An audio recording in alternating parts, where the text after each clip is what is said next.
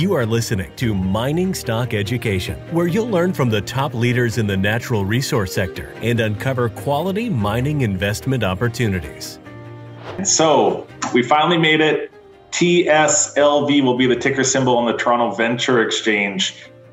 After today, we will be applying immediately for our OTC symbol to really open it up to all our US investor base. This truly is the #1 exploration shot I think I've ever seen on a virgin project that's never been drilled before. Bulldozers are in place, excavators are clearing the pads. Drills are going to be ready within 10 days from now to start piercing the ground. I'm Bill Powers. This is Mining Stock Education. Thank you for tuning in.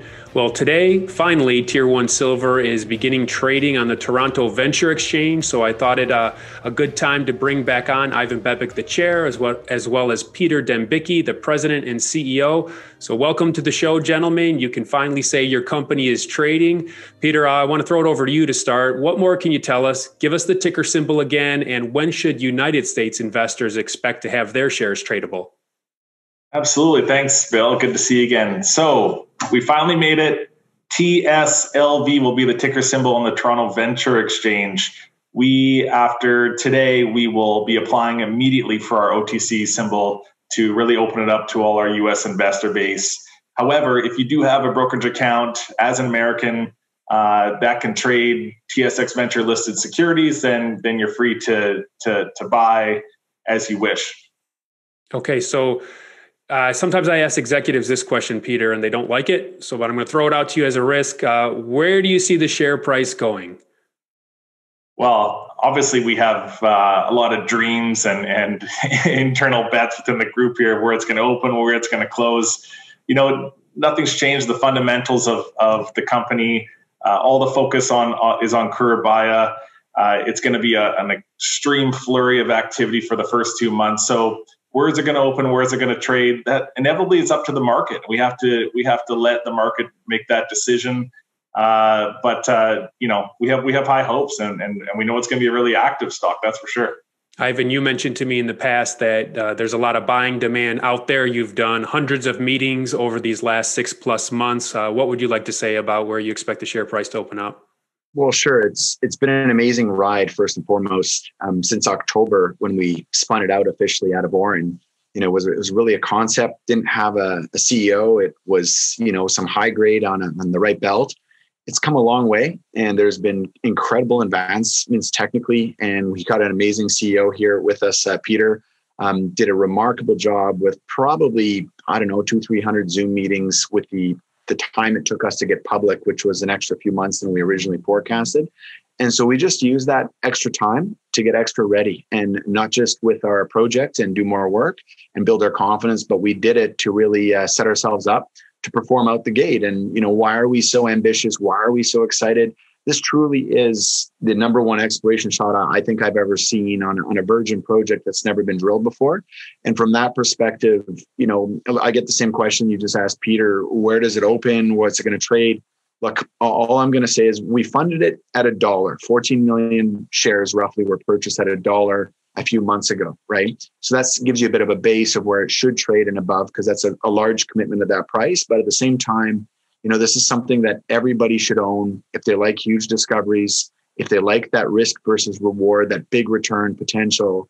You just got to own this regardless of price, at least some of it in your portfolio before we get the first row results back. So for me, it's open range. I'm actually was along the whole listing process.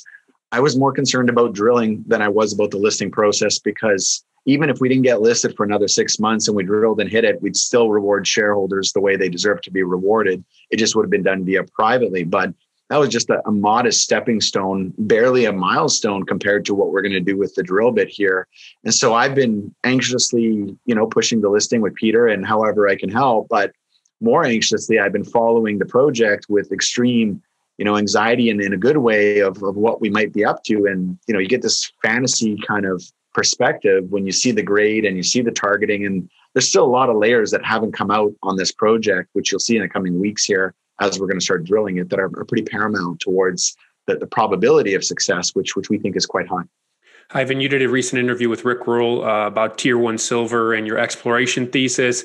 And as Rick Rule has taught me and thousands of other speculators, we're to look at exploration as getting answered to unanswered questions. And it's important what questions you come up with, because you don't want to waste your time and money and, the knowledge and expertise that goes into developing these questions. Are there new questions that your team has developed over the last 6 to 8 months as you've been unlisted? Well, I would say we know the simple facts, right? We know there's grade, we know there's scale, we know the address is right, we know the age of mineralization is right. Those are the top 4 things you worry about from a high level. And those are all 10 out of 10 check marks for us. But we haven't talked a lot about the multi-phase. If you think about that nucleus or that target below surface that's pulsing this veins up to the surface, it's got 4 or 5 different times that it pulsed veins that have crossed other veins, and it means that the actual system is pulsing high grade repeatedly over a longer period of time, which gives us a really high level of confidence that there's a large amount of veins and it's a very robust system. That's a big one. The second thing is, when you look at our chargeability in geophysics, we were going through a call with one of our very, very good shareholders and a consultant who works with us the other day. And we're going through the drill plan, and one of the holes crossed our targeted feeder structure, and it went for another 300-400 meters. So we turned to Dave Smithson and said, Dave, why are we drilling way past the feeder structure? This gentleman, Chris Hensley, asked us. And Dave said, look, he says, we've sampled 40 gram gold, et cetera, on the backside of that feeder structure, and we see other structures behind it. And my question was, why doesn't that show up in the chargeability? Because there's low sulfide on the western half of the actual target. So sulfide is what shows up in chargeability. Sulfide can include silver and gold, but we're getting that really bonanza grade silver and gold without high sulfide content as well, which begs the mystery and a bit of the fantasy of, what are we going to find with that drill bit? How many targets, how many veins, how many structures are going to be mineralized when we drill through them? So I like to think our targeting is only scratching the surface, and you're going to have to give it some time. But these are some of the things that have not been asked that are paramount. And the last question, which nobody's really asked us formally yet, is how come this opportunity was never found before? And whenever you hear of something that sounds too good to be true, this great, huge target on this belt, like a perfect case scenario, which is what it's advertising as, why didn't anyone else find this? And that was asked in the same call. And Dave explained there's a thin cantina, like a layer of dirt that covers all these veins that he's been sampling. He sampled over 1,500 veins carrying this ridiculous grade, right? And what he said is, if you're not closer than a meter to see these veins, you can't see them. They're covered by this layer of dirt. But once you get closer into a meter, you start to see these veins. You take your rock hammer out, you start hammering away, and you get rock that geologists describe as FUBAR, pardon me for the acronym, but really messed up rock, which means there's a lot going on. And in big systems, you want to see that massive distortion, huge heat engine, a lot of different events, twisting the rock, turning it. And that's really, really positive for the endowment potential of precious metals. So from that, I think that the market doesn't know yet that the reason why this was missed is because a thin blanket of dirt that's covered it, and nobody gave it the close attention. Wild Acres, the junior who had this before us, who had the bit of the high grade, they were exploring on the part that had low sulfides. So they didn't get to all that high grade, multi-kilo, bonanza grade to the extent we did. So there was a miss by the predecessor that ran out of money in the last bear market. And then thirdly, seeing the multi-events that form the system, it's a pulsing system over time. It gives us the chance to believe that there could be a lot more here. It's not like a single event that created some thin veins that have occurred. So, I think all of that is paramount towards what's not been asked. That's as important as what we've told you about. I also think that trenching, which Peter can tell you that news is going to come out in the next few weeks here. I think trenching has been missing because people want to see economic widths of potential mineralization. And this project advertised as no outcrop of significance, just in veins kind of piercing through the surface. But the guys have gotten onto some outcrop. And so I think the next week or two, we're going to have some veins coming out, some trenches coming out, which hopefully give us some of those widths that we'll want to see and drill holes down below. Peter, can you talk to us about news flow, as Ivan brought up, and how connected are you with the assay labs, and when should investors expect a turnaround of these results? Yeah, news flow is going to be rampant in the first couple of months. It's going to be really exciting. So, investors have waited so long for us to be listed, Auryn shareholders and those that took part in our financing.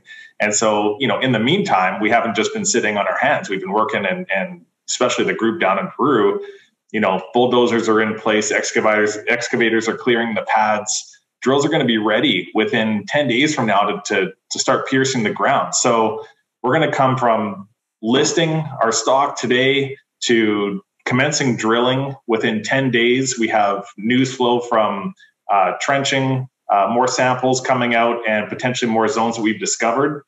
Not to mention, let's not forget our game plan with Tier 1 is we're a portfolio company, and we have results to come back from our other assets as well, which are extremely high quality. So we have a ton coming down the pipeline, and investors are going to be well in tune with all the news that we have to come. 60 days, would that be a fair estimate for when we could see the first core results back?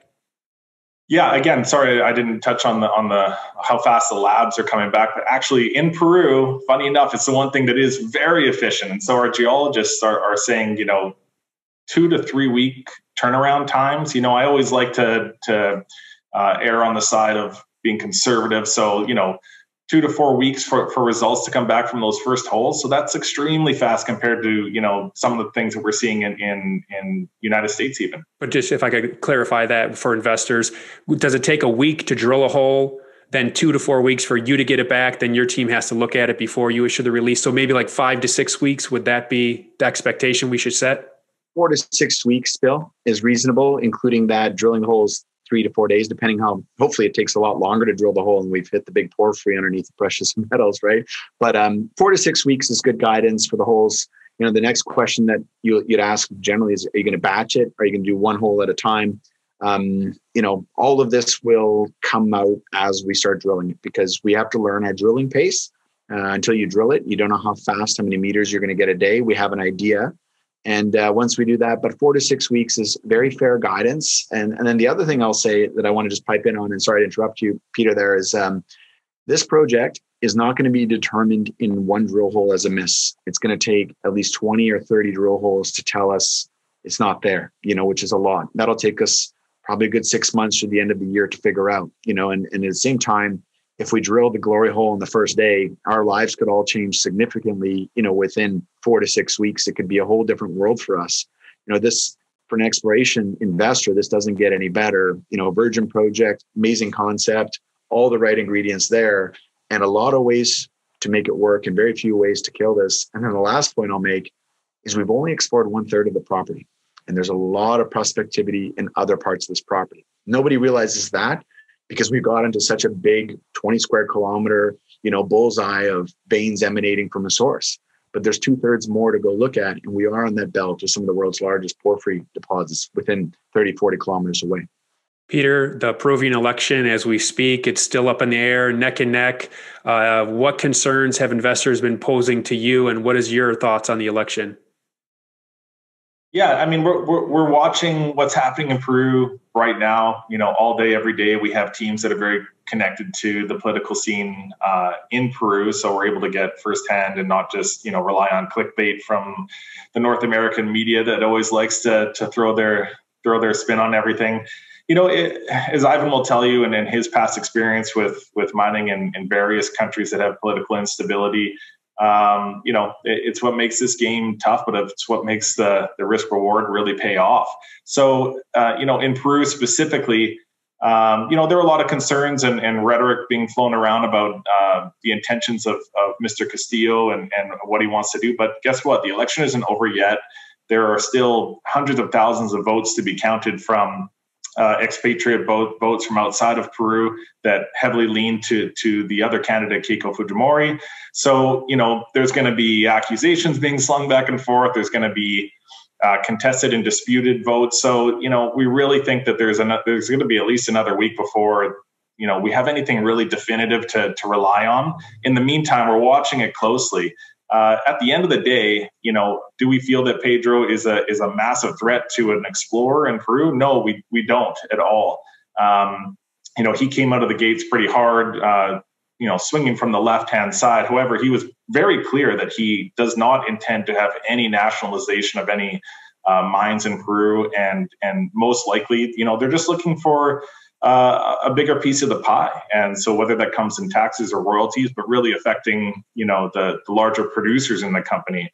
But thankful for us in a state that we are fully funded with full permits in hand and full support from our communities is a huge plus for us.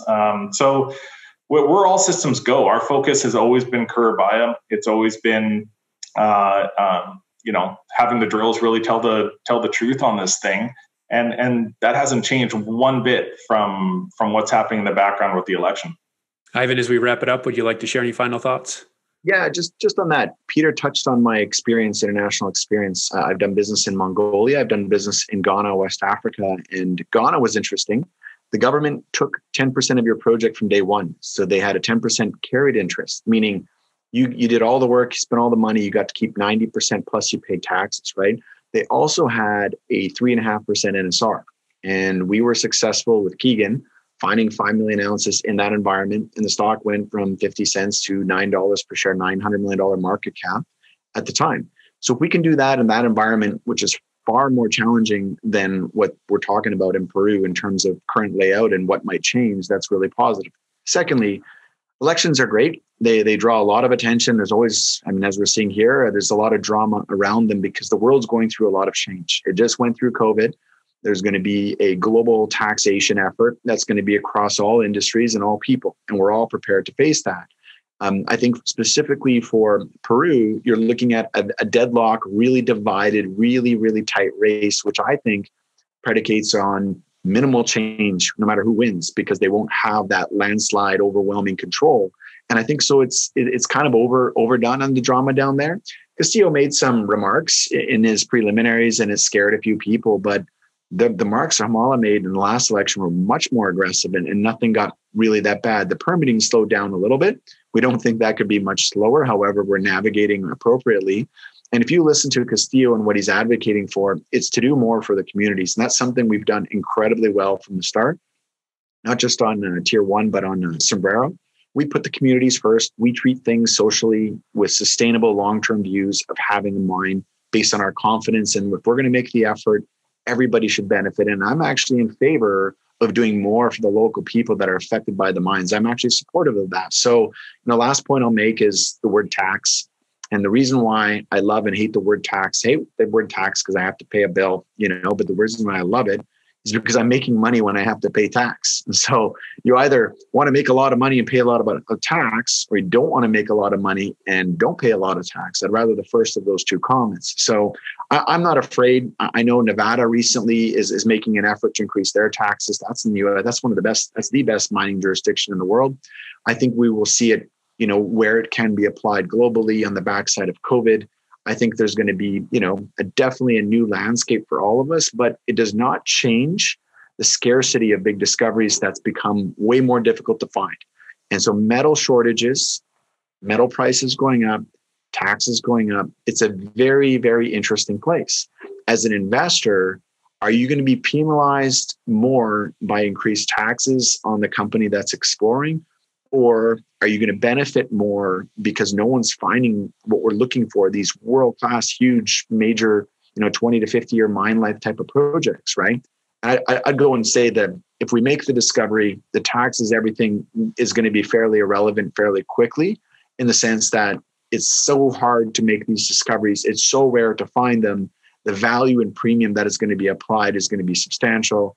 And I don't see Peruvian government, whoever wins it, I don't see them blowing their foot off with a shotgun by collapsing the favorable foreign investment climate that they currently have. I see adjustments as we're seeing in Chile. But again, I don't think a country with the history of mining that they've had, where they haven't punished any companies to that extent or nationalized previously, I don't see anything like that on the horizon. I refer back to, we're trading now and we've got a drill turning next week. If we felt there was any kind of serious risk as prudent business people, we would pull back and wait, but we're not. We're going full steam ahead, and we have that confidence. And, we're trading now, and family members are accumulating shares. And that's where my family's at today. They're doing that with the political in the background. They're doing that with everything going on. And they wanted some shots at this thing because we think that's been given a lot of attention for good reason, but we don't think it's going to be as bad as advertised going forward. All right. Well, you got a new ticker symbol to add to your investing apps. Add TSLV, which begins trading today. Again, that's on the Venture Exchange in Toronto. Hopefully in a few weeks, we can update you with what the OTC ticker will be, that's of interest to me. Also, as an American investor, website is tier1silver.com. Sign up for the notifications. As you heard today, there's going to be a lot of news flow over the weeks and months to come. Ivan, Peter, thank you for coming on the show and providing this update. Thank you for having us. Thanks, Bill.